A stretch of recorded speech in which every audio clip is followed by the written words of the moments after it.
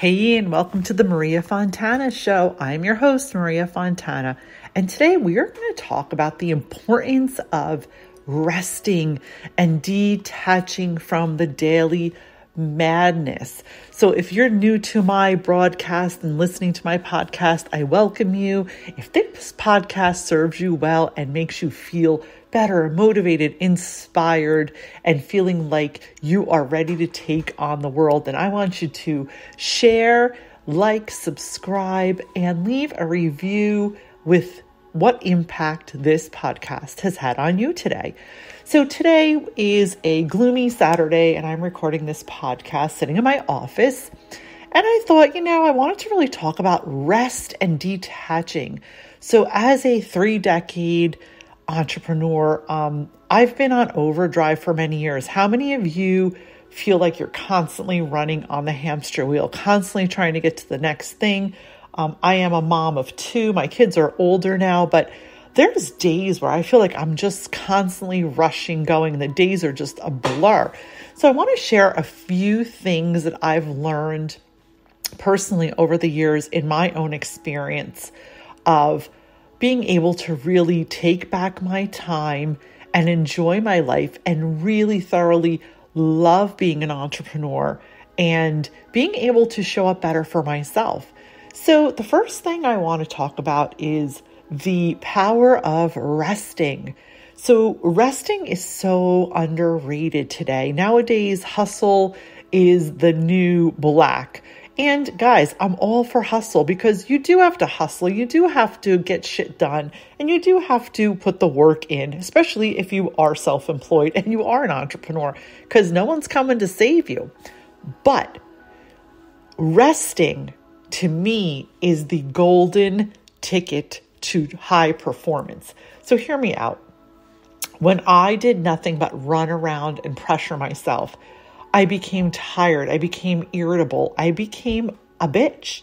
And that did not serve me because I couldn't show up for my business, for my clients, for my team, or for my family in a way that felt good. I couldn't show up for myself in a way that felt good. So I realized one day while I was, working on myself with one of my healers and coaches, and she said, "What do you do to reward yourself? What are you doing to rest?" Do you know I had no answer to that? That day changed my life because then I started to practice putting myself in my calendar, making appointments with myself, making sure I had 2 solid days off a week to either do nothing or do what fed my soul. Now, in the beginning, this was so uncomfortable for me because I'm a doer. I'm a type A personality. I am a hustler. It's in my blood. So to do nothing was something that was totally different than everything that had been instilled in me in my upbringing, in my early years of being an entrepreneur from the time I was 19 years old. I was ingrained with hustle culture in my blood. So when I decided to actually invest in shifting these mindsets, it was not comfortable. It was awkward. I felt resistance. I felt irritated. But I will tell you, after months, it was day by day, week by week, month by month, I started to change and hold myself accountable to having appointments with myself, to having days off, and to feeling good about it. Now, I can't even imagine my life the way it was before. Now I take 4 to 6 weeks off a year, sometimes more. I travel to my home in Italy.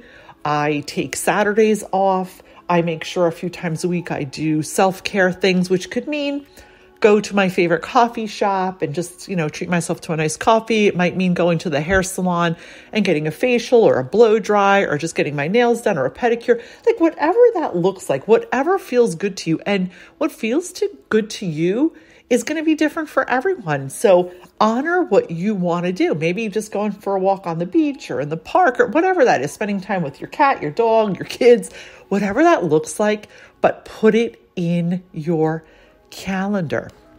And the second thing that has shifted my life, my career, my bottom line to a place of more abundance and feeling good, because what good is all the money if we feel like crap, right? I mean, I'm doing this 37 years. I've been an entrepreneur and a business owner of multiple businesses.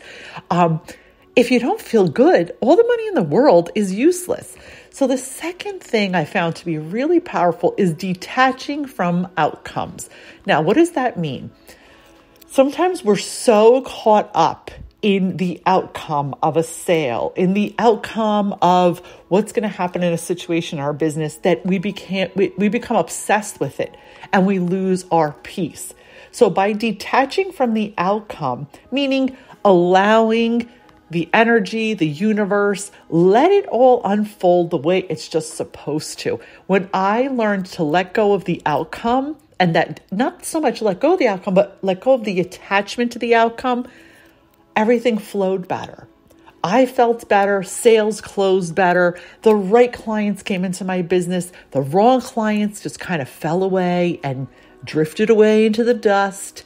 There was no more resistance. So of course, you're going to get days where you fall off the wagon, and you're going to get days where the shit hits the fan and things don't always go the way you planned. But the good news is this: I have learned from my own personal experience that you can just get right back up, get back on the horse, get back on your wagon that you fell off, and keep moving forward. So I hope this inspired you today. If this really resonated with you and inspired you and motivated you, I want to share out this podcast. I wanted to share it with all your female entrepreneur friends and colleagues. I want you to leave me a review and let me know how this made you feel today and the impact that it had on you. Again, if you'd like to connect, I'm always happy to accept an application. The description is, everything's in the description. My website's there and how to connect with me. I cannot wait to meet you personally. Have an awesome day.